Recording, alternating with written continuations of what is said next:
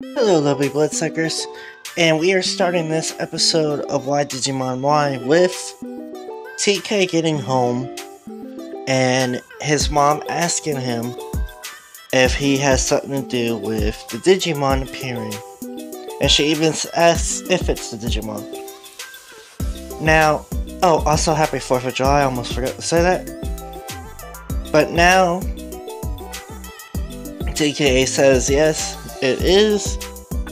Then she brings up an interesting point. She tells him that a guy a few days ago approached her, and that this was the same guy that approached her during the first incident in Season 1. And TK asks, is he human? And she says, what do you mean, is he human? And he said, no, of course he's human. And then he's like, that couldn't be Momimon, is it? No, TK, it's not Momimon. It's Okiwakawa. Now, of course, now I don't believe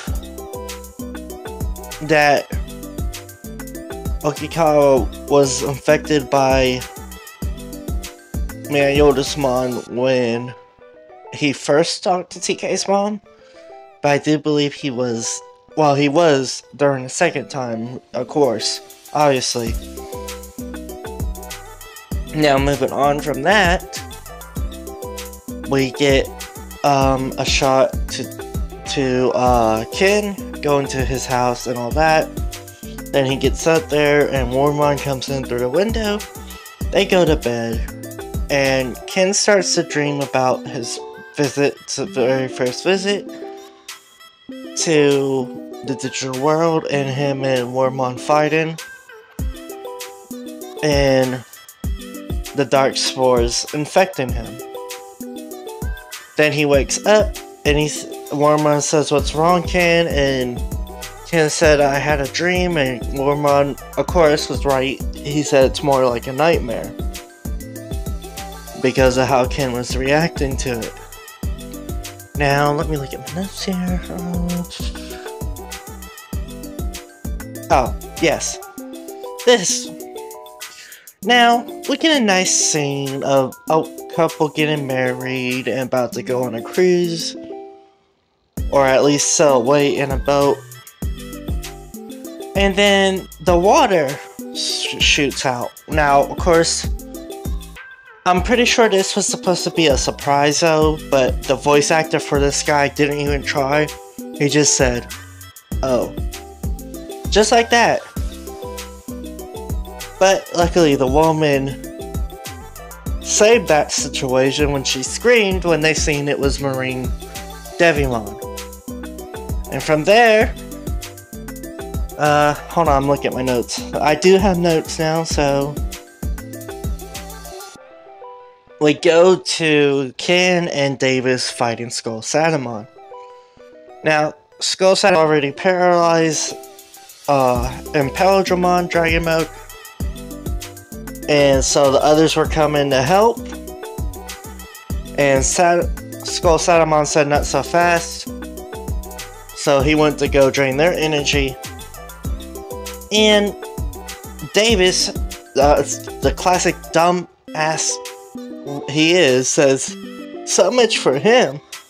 And thank God Ken saved this, because Ken goes, oh guys, he's not an ordinary Digimon.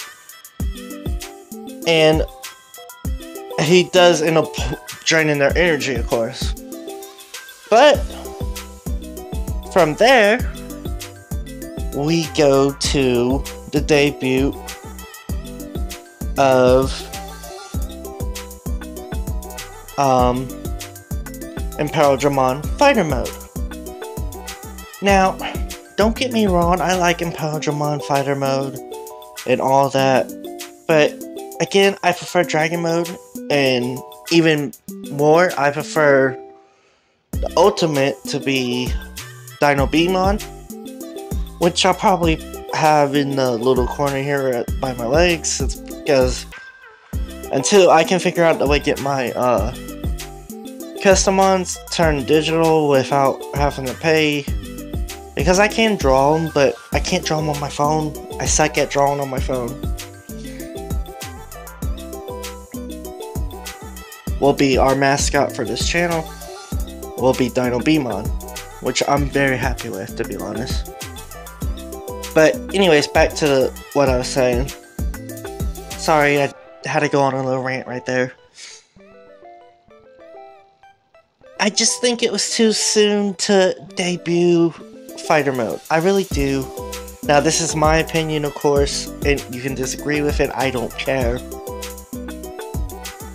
Now, going on from here, it gets a little more serious.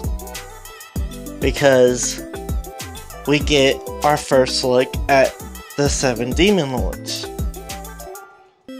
And that being Daemon making the appearance. Now, Daemon goes on to say that Daemon is actually does try to kind of do it the more civil way than most Demon Lords have done. I think the only other more civil Demon Lord was probably Beelzebub. But anyways, well, he wasn't really civil, but y'all know what I mean. As Impmon, he was more civil, just prankster. But anyways, Daemon tells Ken to come with him. He wants the dark spore that's still in Ken's neck. For Daemon, see, this is my issue with Daemon. But I'll get to that after I finish what I'm saying. I'm sorry, I don't want to go on a rant. Anyways, so our Kinnymon comes in, and she basically says the same thing, but also threatening with the kids that went missing. This forces it with her.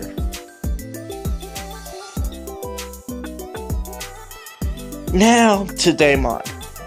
When he also threatens her, he says, "You're messing with the forces of darkness," yada yada, all that. But he doesn't do nothing.